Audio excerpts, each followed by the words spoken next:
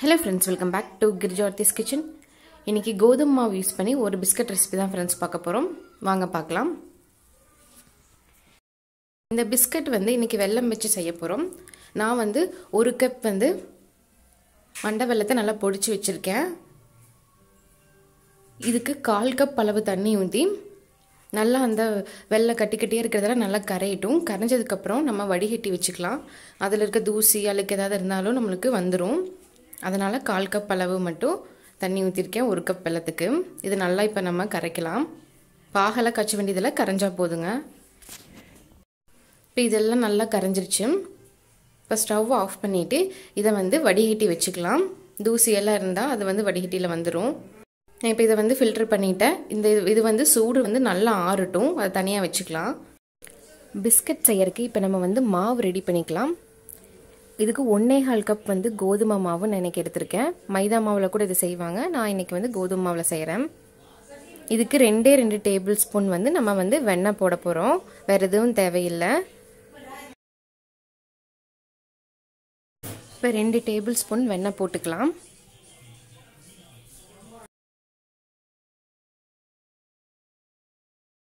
கையால நல்லா பிசைஞ்சுக்கணும். நல்லா உதிரி உதிரியா வர மாதிரி.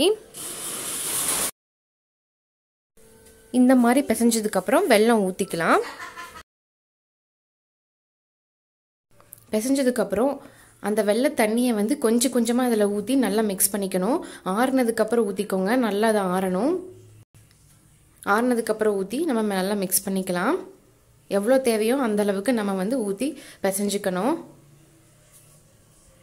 பேக்கிங் பவுடர் பேக்கிங் சோடா எதுவுமே சேர்த்தல. வெல்லம் வெண்ணெய் அந்த கோதுமை மாவு தான் இப்ப சேர்த்திருக்கோம். நல்லா கையில பிசைஞ்சு விடுங்க. கையில நல்லா அப்பற மாதிரி தான் வரும். பிசைய கரெக்ட் ஆயிரும். சப்பாத்தி மாவு பிசையதை விட கொஞ்சம் லூசா பிசைஞ்சுக்கோங்க. அப்பதான் பிஸ்கட் ஹார்டா வராம சாஃப்டா வரும். இப்படியே நம்ம பிஸ்கட் செய்யலாம். நான் இன்னைக்கு கொஞ்சம் இதுக்காக ஃப்ளேவருக்காக சாக்கோ சிப்ஸ் போடுறேன். இது இருந்தா போட்டுக்கோங்க. இல்லைன்னா இது வேண்டியது இல்லை. இது போட்டு நல்லா பிசைஞ்சு விட்டுக்கலாம். இப்போ இது ஒரு 10 நிமிஷம் அப்படியே விட்டுருங்க. மூடி வச்சிருங்க. 10 நிமிஷத்துக்கு அப்புறம் நம்ம பிஸ்கட் ஷேப் என்ன ஷேப் வேணுமோ அதை ஷேப் பண்ணி வச்சுக்கலாம். இப்போ ஒரு தட்டில் நான் வெண்ணெய் தடவி வச்சிருக்கேன். இந்த மாதிரி ஷேப் பண்ணி வச்சாச்சு நான் பிஸ்கட்டை. இதில் மேலே டெக்கரேஷனுக்காக நம்ம கொஞ்சம் சாக்கோ சிப்ஸ் வச்சுக்க போகிறேன். இதை இன்னைக்கு நம்ம பேனில் தான் பண்ண போகிறோம். குக்கரில் இல்லை பேனில் பண்ணிக்கலாம். இந்த மாதிரி நான் பண்ணி வச்சுட்டேன். ஒரு வடச்சட்டியில் அடிகனமான பேன் எடுத்துக்கோங்க. அதில் கீழே உப்பு போட்டு மேலே ஒரு பிளேட் இல்லை ஏதாவது இந்த மாதிரி ஸ்டாண்ட் வச்சுக்கோங்க. ஒரு 10 நிமிஷம் மீடியம் ஃப்ளேமில் இதை வச்சு மூடி வச்சுக்கோங்க. ப்ரீ ஹீட் பண்ணுற மாதிரி வச்சதுக்கப்புறம் 10 நிமிஷம் இந்த ஹீட் ஆனதுக்கப்புறம் இதை வச்சுக்கோங்க. வச்சு நல்லா மூடி வச்சு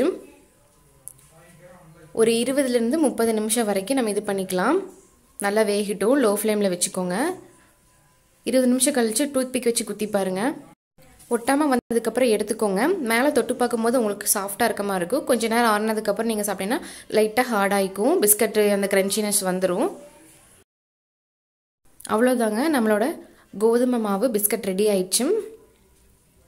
இந்த வீடியோ பிடிச்சினா வீடியோக்கு ஒரு லைக் கொடுங்க. என் சேனலை சப்ஸ்கிரைப் பண்ணிடுங்க. தேங்க்யூ.